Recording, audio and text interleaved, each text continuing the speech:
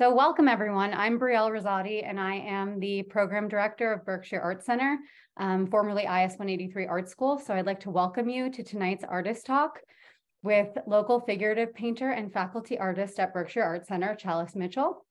To start, I'd like to tell you a little bit more about Berkshire Art Center, who many of you may know in the past as IS 183 Art School. We are a nonprofit community art center originally based in Stockbridge. Our mission is to provide hands-on art making experiences in the visual arts to people of all ages, means, and skill levels by offering a variety of classes and workshops, as well as artistic events like exhibits and artist talks like tonight's. So this fall, we also opened a new location on North Street in Pittsfield, where we have a number of winter classes and workshops. We have multiple free art making events that happen ongoing each month, including a makerspace, a family drop-in events, and then a parent and me art making meetup. We're also hard at work currently planning spring and early summer classes, which are going to be announced soon. So all information about all of that can be found at our website, berkshireartcenter.org. And before I introduce Chalice, I just have a few housekeeping notes about tonight. So first, please ensure you're muted when Chalice is presenting or whenever you have background noise. We're going to have a Q&A at the end of the presentation. So throughout, if you have questions that come up, you're welcome to put them into the chat and then I can read it aloud during the Q&A.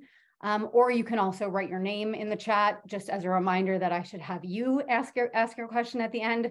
And then we'll also welcome any live questions that you might have at the end of the presentation. And lastly, as I mentioned, we're going to be recording this presentation and that recording is in progress.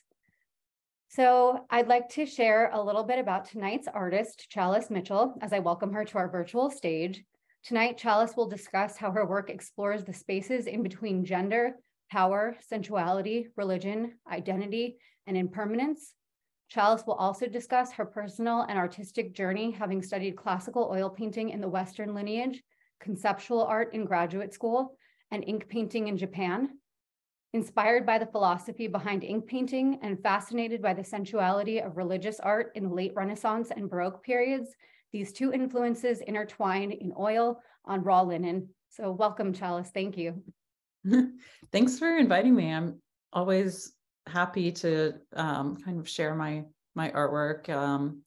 Going back through kind of the slides and putting together a presentation is always kind of a nice way of revisiting some of the themes, and I'm looking forward to questions. So if you have questions, feel free to write them in the chat and we'll save some time at the end for Q&A. Yeah. So I am going to start my slideshow. Bear with me for a moment. Hopefully this all goes the way I'm trying to make it go. Does that work? Yep, perfect. Okay, so the spaces in between. This is kind of a common theme across a bunch of different subject matters. And, you know, it's just, you'll see. It's I'm always kind of resisting a binary. So I've done portraits almost all of my career as an artist. I was drawn to portraits and how they kind of encapsulate this balance of having to be really specific in order to get a likeness and to get the expression right, but also staying loose enough so that there's kind of like this lifelike quality that's retained, and that tricky balance is fascinating to me. You'll notice that the background is unfinished. There's some overlapping of the figure in the background. So that's part of the aesthetic I like. I like for there to be kind of a feeling of spontaneity, like the painting has just begun. I like for there to be sort of loose brushwork combined with a little bit of a tighter grasp on the details. And it changes depending on the painting I'm working on or the period in which I'm painting. But with portraits, here are some that I did a while ago. So geez, this must be 15 years ago. So you can see these ones I just showed you are more recent. These were pandemic portraits done over Zoom while we were all like really hunkered down. And these were portraits I did about 15 years ago. So you can see the style has changed quite a lot, but there are still some similarities in terms of visible brushwork, interest in getting some amount of specificity, but also letting the background and the figure interrelate. So again, this is another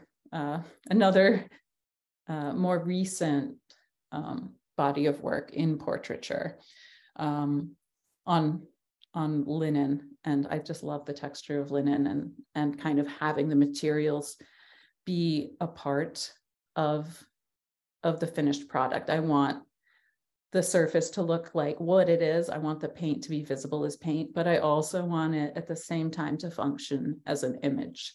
So it's kind of a both and thing. Portraits I was drawn to pretty early on.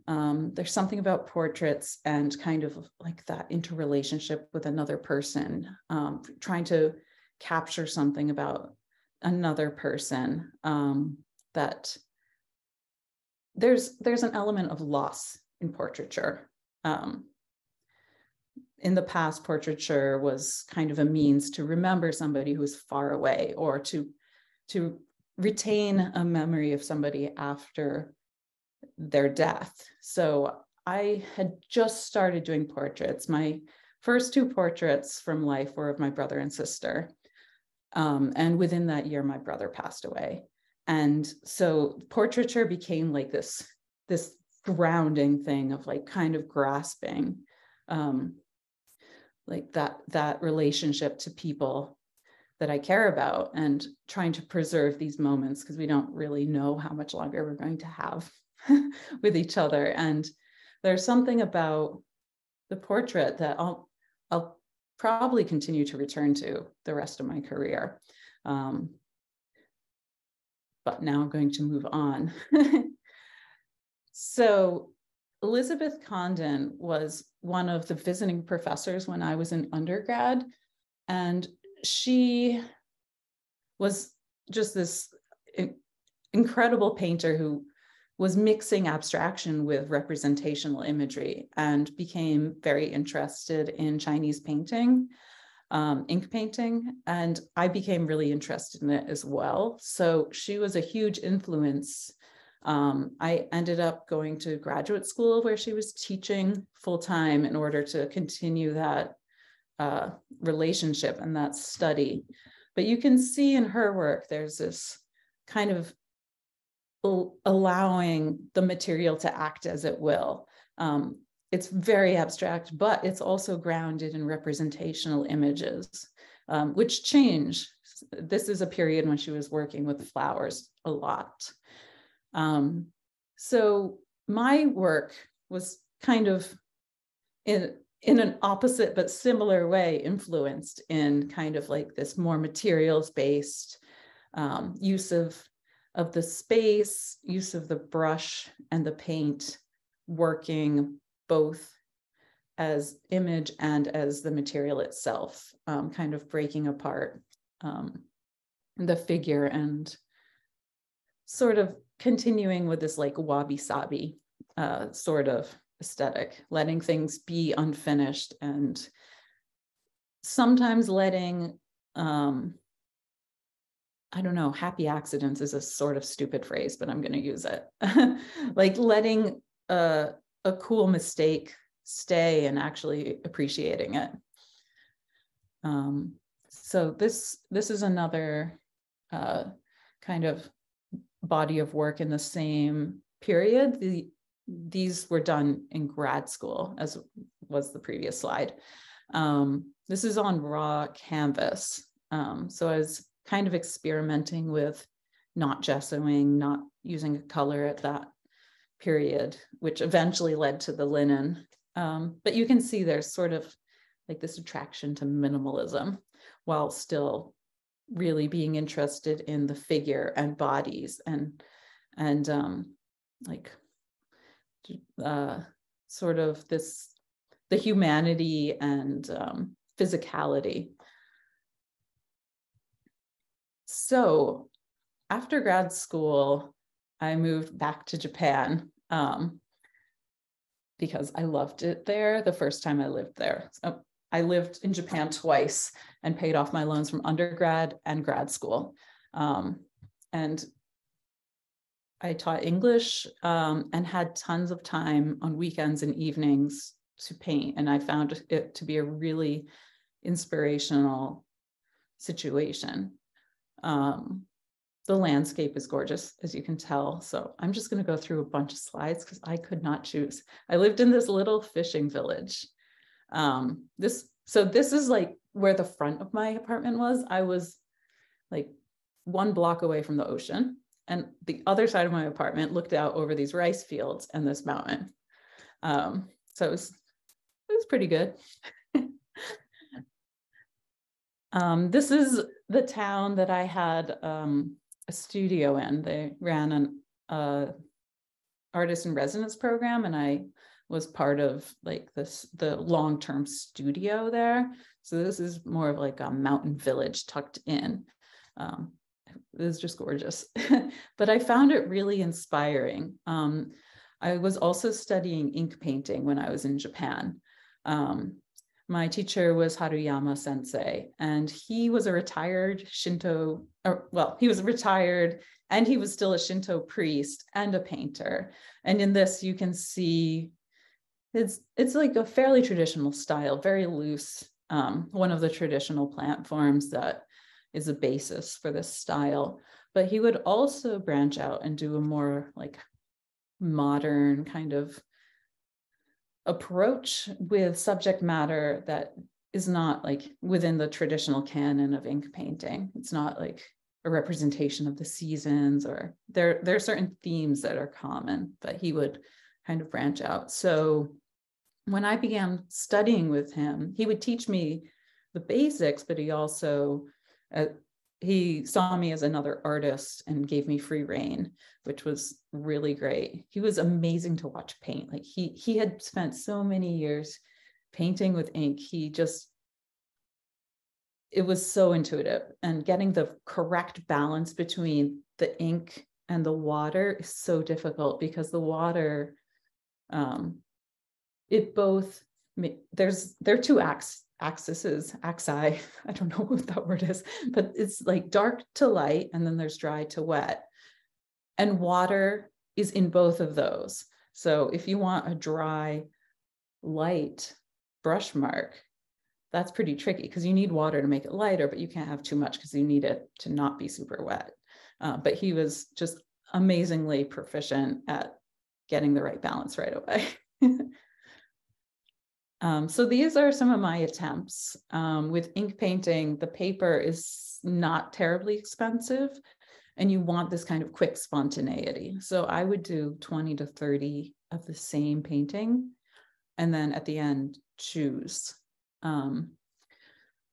So you can see there's my signature in English, but I also had a pen name because that was a common thing, that you would have a different name for yourself for your paintings. So my teacher gave me the name.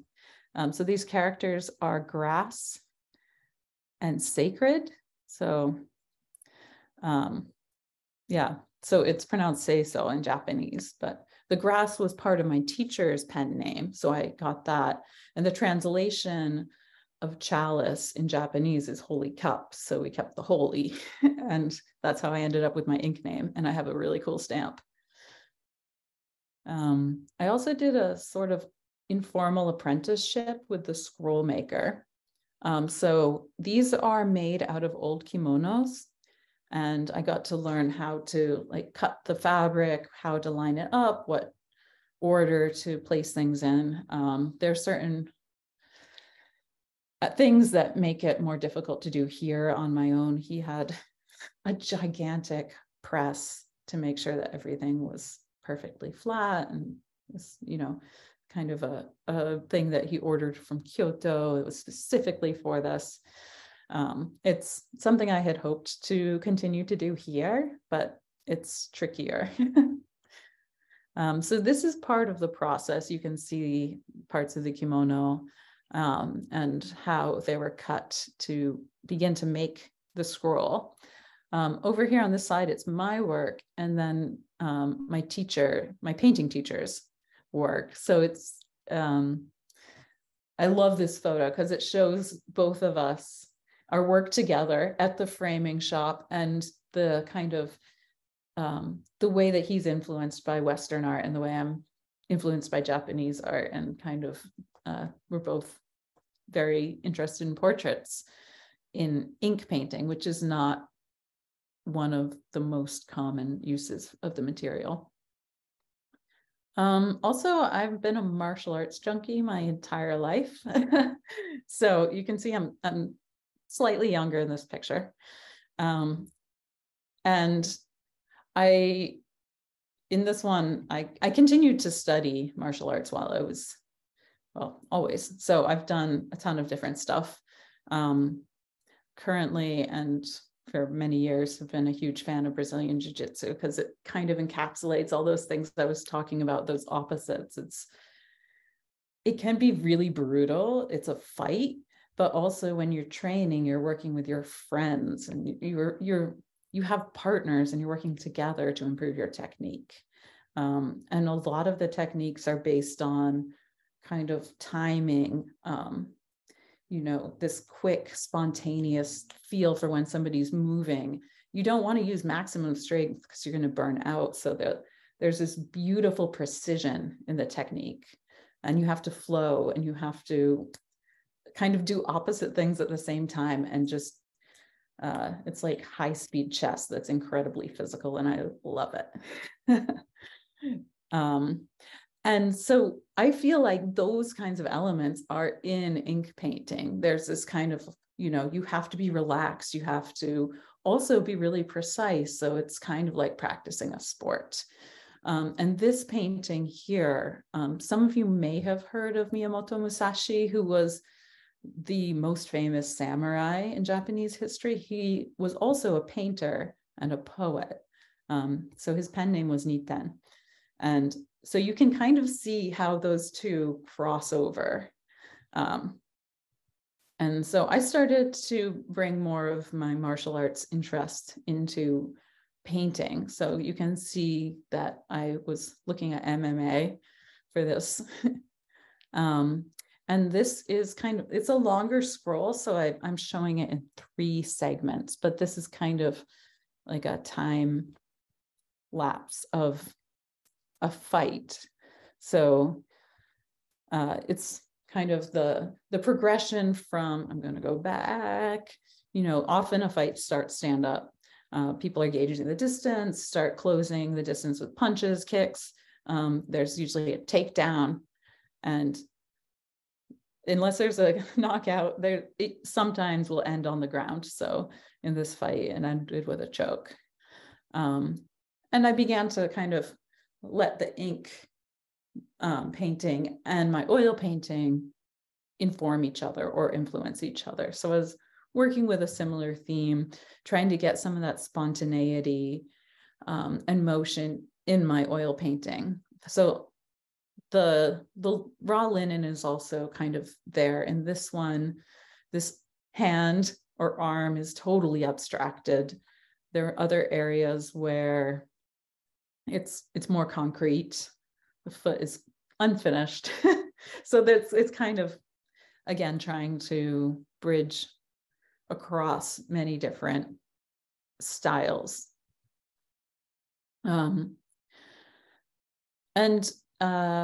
Yeah, the human body is fascinating to me. I love musculature. I also really resist the stereotypes that that we get placed into based on gender. And having been in martial arts since I was a very young kid, I guess, like 8, I really started to notice that it doesn't always apply. Like I was able to kick the asses of boys in my class sometimes. And I just was sick of the kind of binary that I got shoved into, or I felt like I got shoved into by society as a whole. And so I'm really interested in like physical strength of people with female bodies who are kind of breaking that boundary, breaking that stereotype. It's kind of like a representation of kind of moving out of those narrow categories. So these were some other paintings. I'm also interested in general in like breaking out of a binary gender system in overall.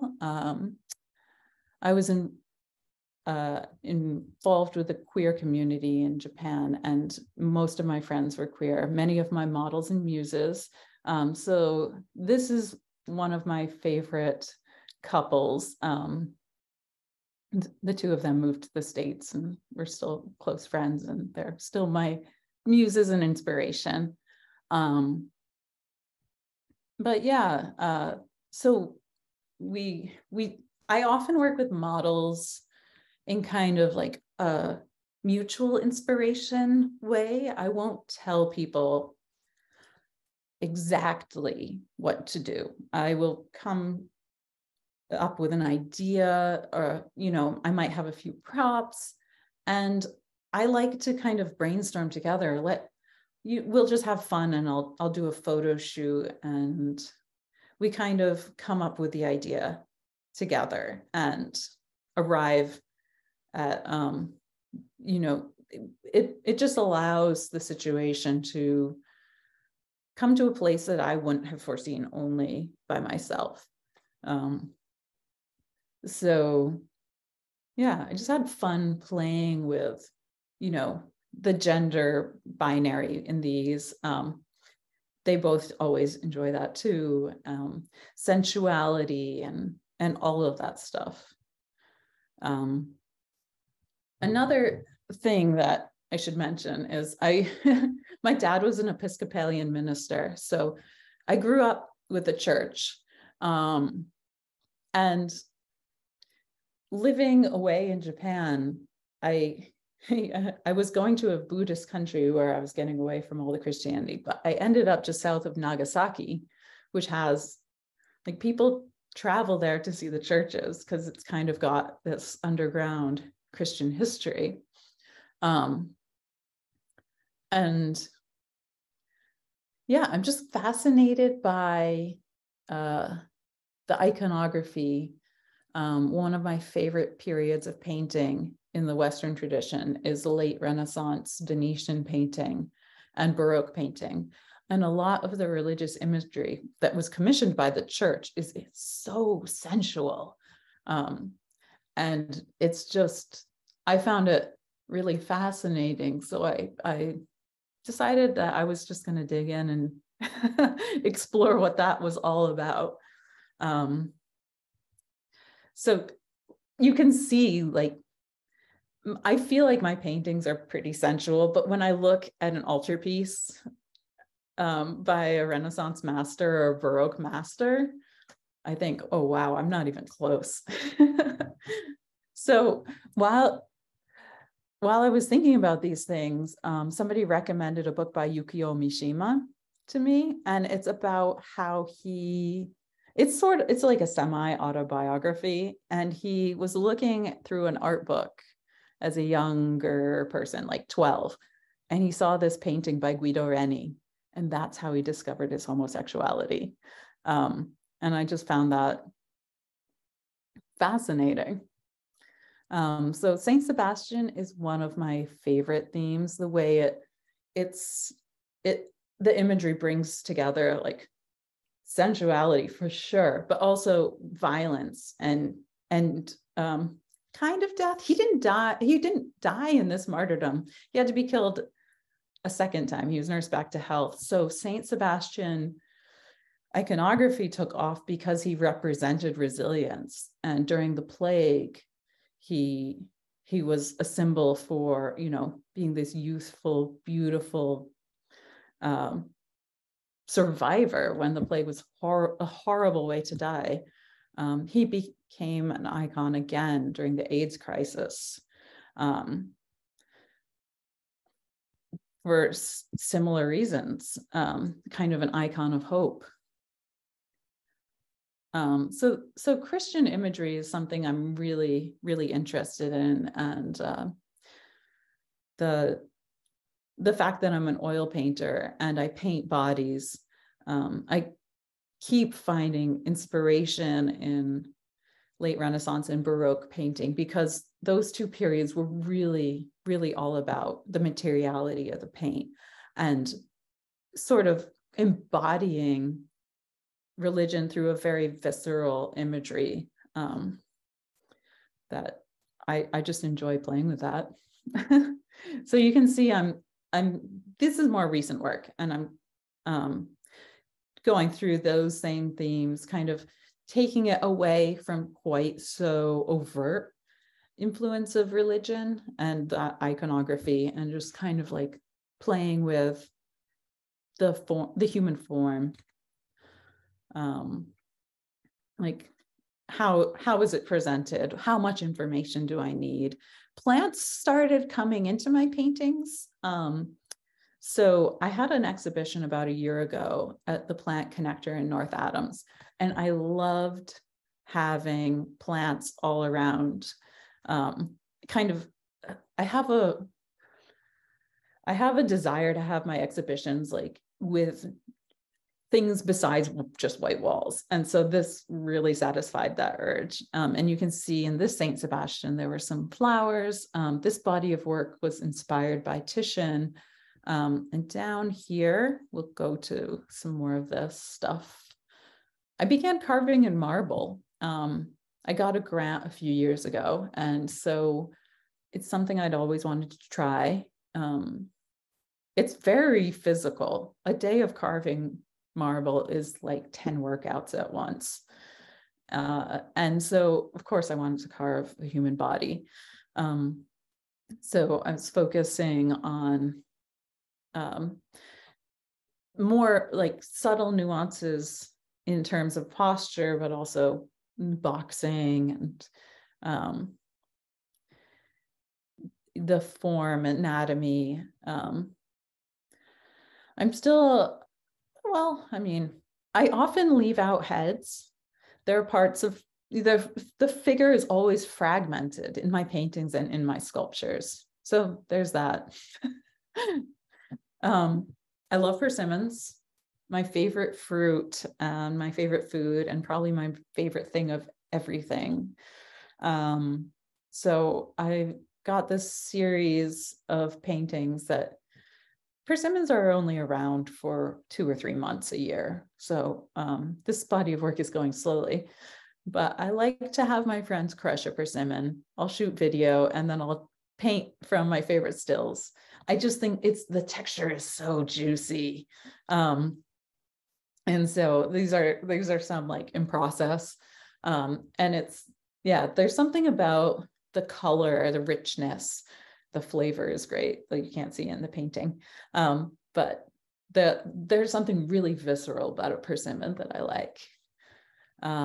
These are more recent paintings that I'm kind of like playing around with, like funny situations that could have implications of power. I'm kind of playing with the idea. These are smaller, where I'm looking at just, like a hand or a foot, and how can it interact with objects, and how much information do I need?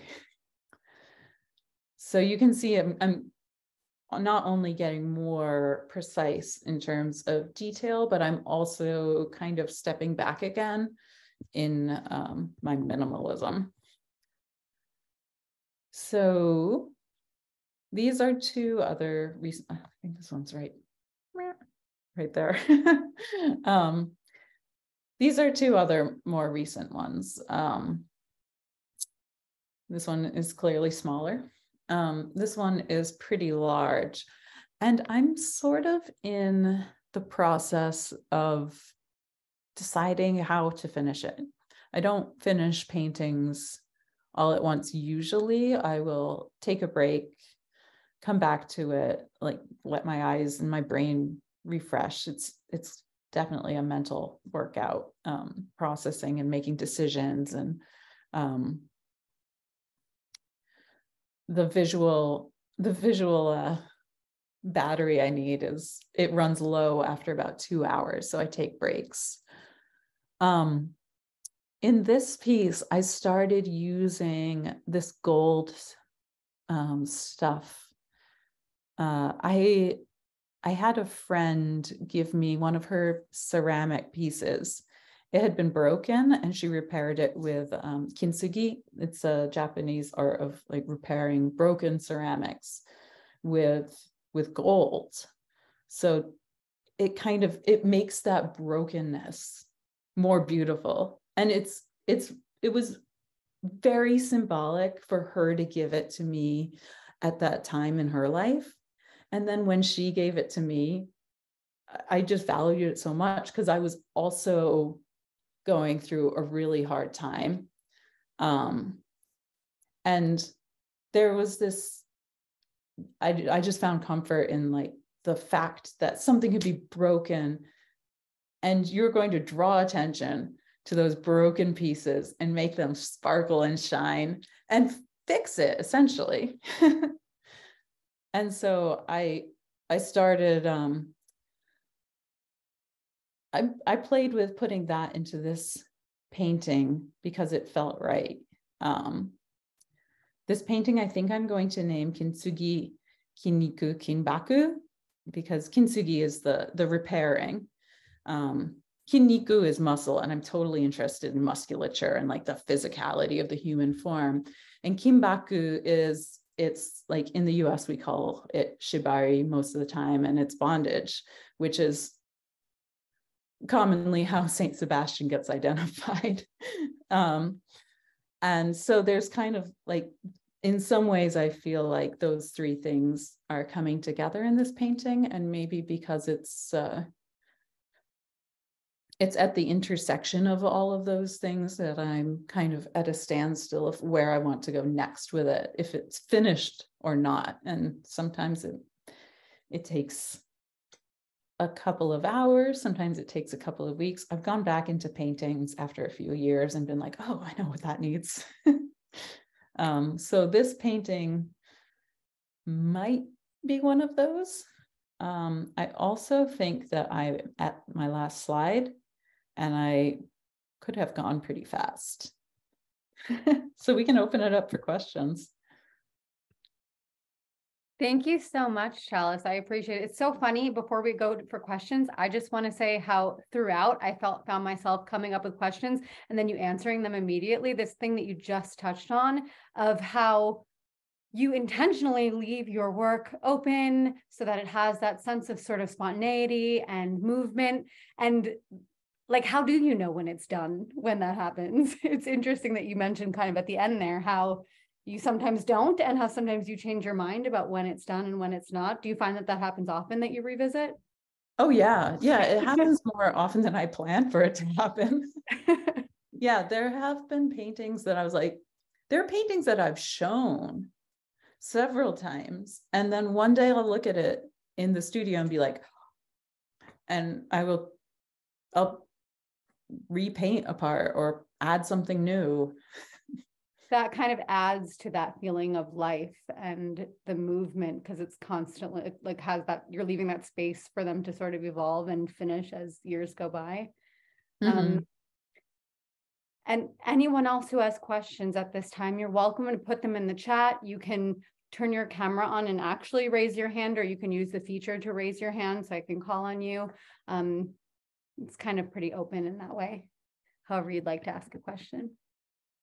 Yeah, any questions are welcome. I am incredibly good at forgetting stuff, so I'm sure I've forgotten to talk about something.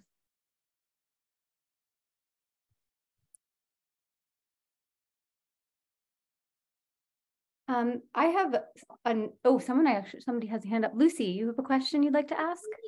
I do. I am wondering, Chalice, what your studio is like. And it's kind of like a three-part question of where you work. Is it in a studio? What is it like? And maybe like, what's your favorite element, or what's something that, you know, you walk in and it brings you joy? Oh, I forgot the first question. So my studio, I have, well, currently my computer is on, I can't do this. Oh my God, look. Okay, this is my painting table. I have like an ink painting station, sort of. Easel. I like painting on an easel. I know it's super traditional, but I like that I can move it around and not just be like at a wall. I have sort of like this stand-up drawing desk thing. I'm sitting now, but I actually hate sitting. So when I'm drawing typically or painting or doing ink painting, I'm almost always standing. And I have this wicked cool couch that was my grandmother's. So maybe, yeah, I don't know. I love to surround my studio with, you know, my favorite work that I've done. And like just gaudy furniture or, you know, stuff that I find really fascinating. Yeah. That really suits you. I'm like, as you're scanning through, and especially the couch, it's all like your color palette in your work, and yeah, a lot of the style and some images like that I would see in some of the paintings that they really inspire you. Mm-hmm. Yeah, and sometimes it like the palette, my palette will reflect where I live or have recently lived. And sometimes I don't really notice that shift until after I've moved or several years in. So there was a period I was painting in just pastels. It was hideous. I lived in Florida. Yeah, you didn't see any of that work because it was hideous. But yeah, that's a really good question. Like, what element in my studio brings me joy? Because I try to make my studio really like enticing, because sometimes it's hard to find the motivation. It's tiring. Painting is tiring. And when I'm not having fun painting, I know something's wrong. Yeah.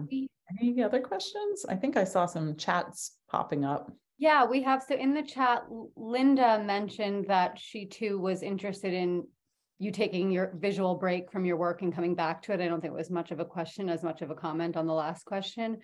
But then after that, Sherry asked, how do you typically start a painting, and do you sketch it out? Sometimes yes, sometimes no.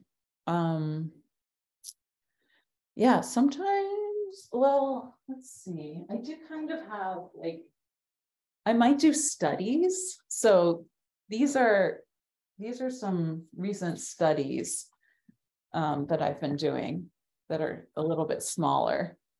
So I might do a study and then decide I want to do a larger one on linen on a stretched canvas. Sometimes, like if I have a specific idea in mind and I do a shoot with a model, I might do a few sketches from different photos in the series and then decide what I want to do. Sometimes I work from life, which since the pandemic has gotten a lot more rare. Yeah, and sometimes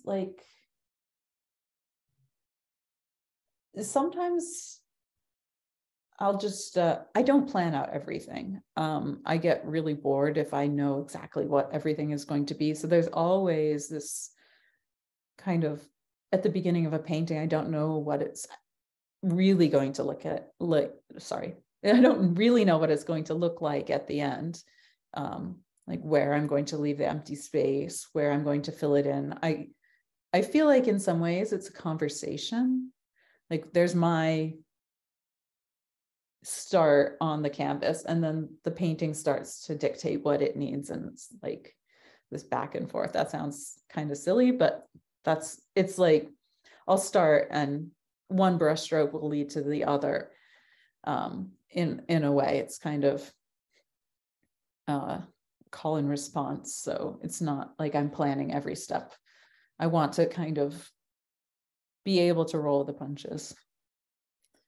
So sorry for the rambling answer. So interesting. Thank you. So that answer is definitely helpful. And sort of as a follow-up to that, there's another question of, for portraits, do you more often work from life or an image still? And which one do you prefer? Well, if it's a commissioned portrait, I usually prefer to shoot my own photos. Some people are better at staying still than others. So if somebody is pretty fidgety, it's really, really tough to work from life. For kids, always photos. But some of my best portraits have been from life.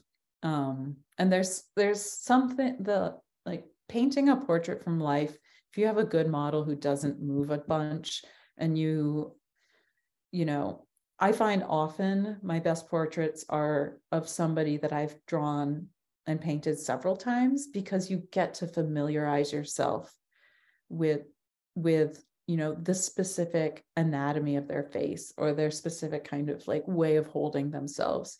And those, after several times, some of that information actually becomes a bit intuitive. So you get a better likeness and you get a better sense of the person. It's really interesting. Yeah, that definitely sounds really interesting. I love that idea that you sort of like get to know them better through trying again and again. That's really cool. Yeah. I have another question too. This is from Linda. Are you inspired by the seasons or by your mood or by social interactions? Maybe.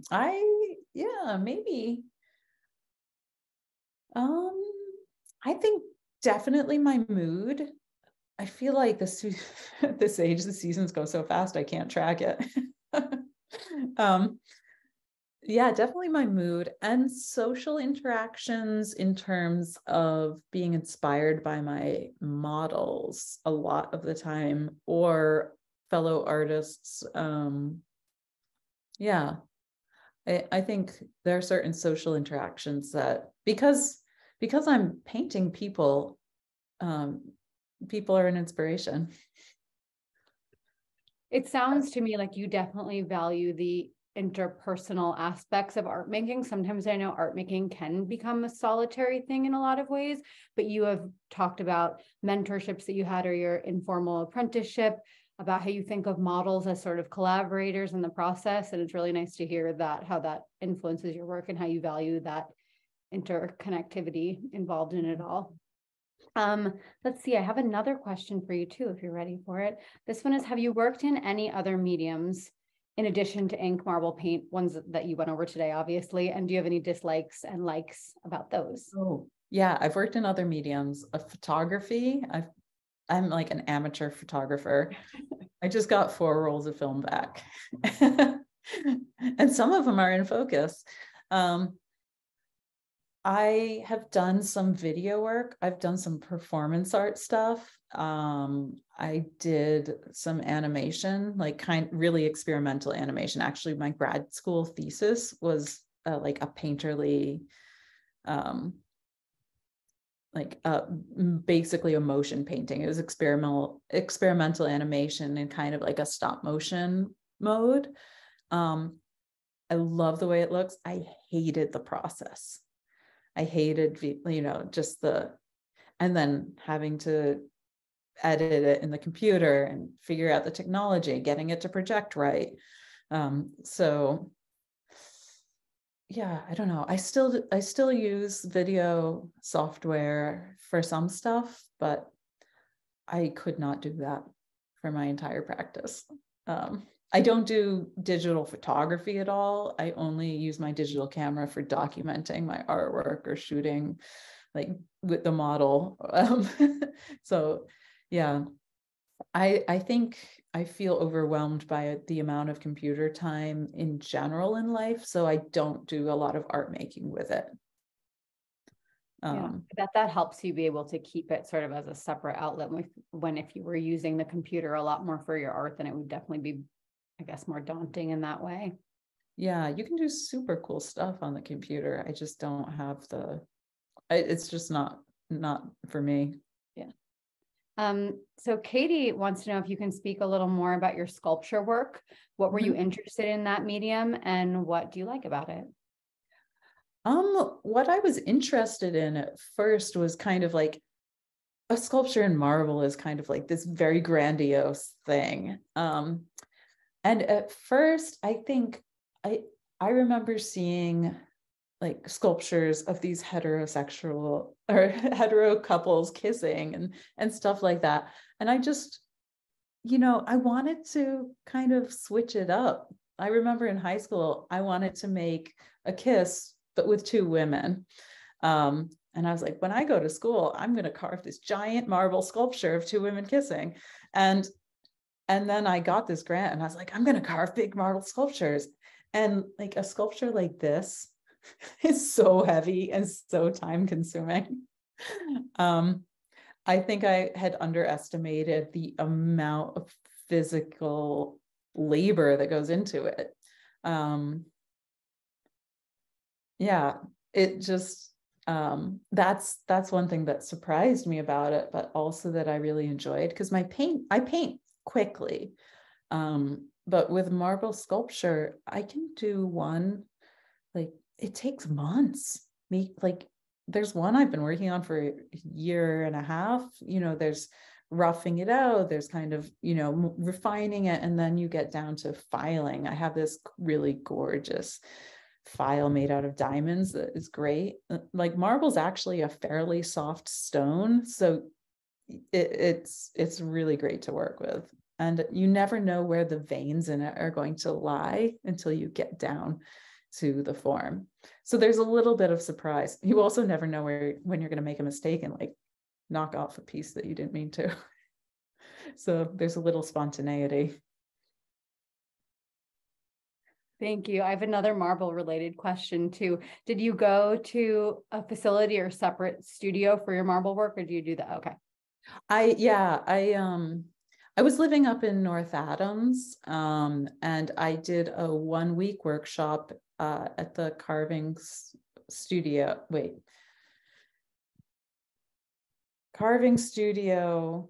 Sculpture Center. I always mix the two up. They have a long name in Rutland, Vermont. It's great. They provide the materials. They have all the tools. They have really expert teachers, some who've studied in Italy.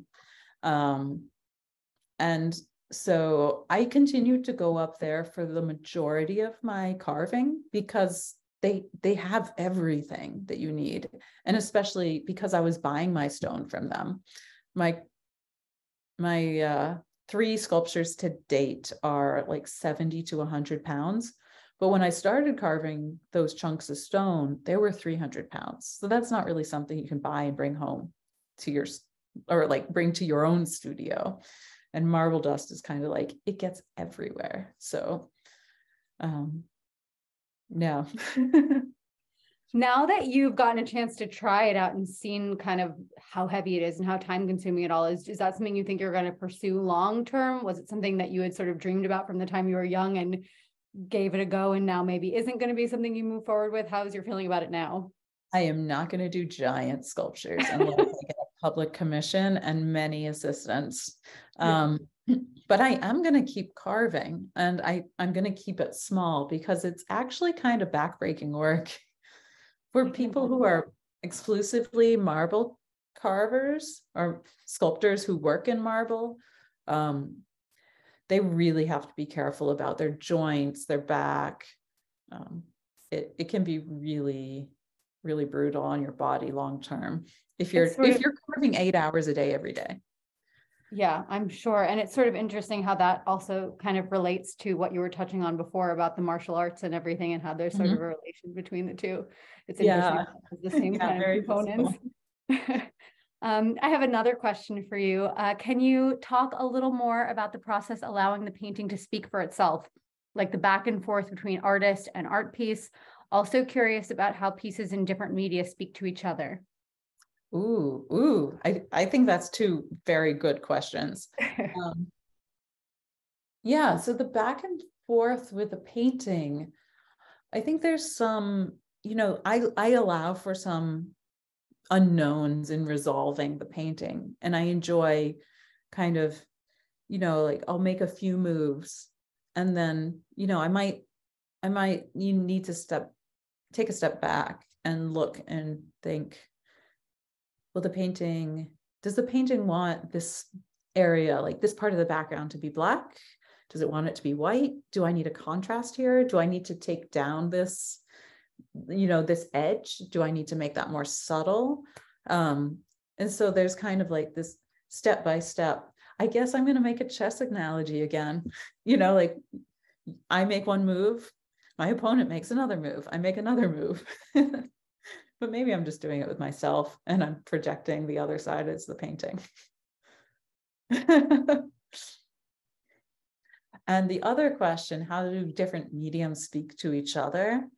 They all kind of like inhabit a slightly different, like ink painting and oil painting. They're both painting. They both involve paint or ink, the brush, a surface. But some of the differences, like the ink is very fluid. Once it touches the paper, that's it. It's there. So it requires like this spontaneity. You can't be timid and like lay down a line. It's just going to go. So you have to be decisive. And in some ways that has, inspired me to be more kind of brave in my brush handling in oil. But also oil, like you can build up the paint in oil. You can't really do that in ink painting. And of course, sculpture is very different, but the marble sculpture, I had been thinking of my painting as the oil painting as carving, actually, before I started carving marble, because I often work with planes and shapes and will like paint one part and then be like, put the background over it and basically like carve the outline. I don't know if that makes sense with words. But I think of my figurative painting in oils as a sculptural kind of endeavor. And so actually carving in marble helped me think more three-dimensionally. So those are just those three in interrelationship, because those are the three that I am currently taking seriously in terms of my practice. Thank you. And that's so interesting to hear that you think of your painting work as sculptural too. I love hearing that, and kind of it gives it a different interpretation. Like when I'm looking at it, I'll think of that differently. That's cool. Cool. I think we maybe have time for one more question. We have about 2 minutes left. If anybody has one last one that they want to throw out there. See if there's any hands. Otherwise, I have a couple closing things I just want to mention.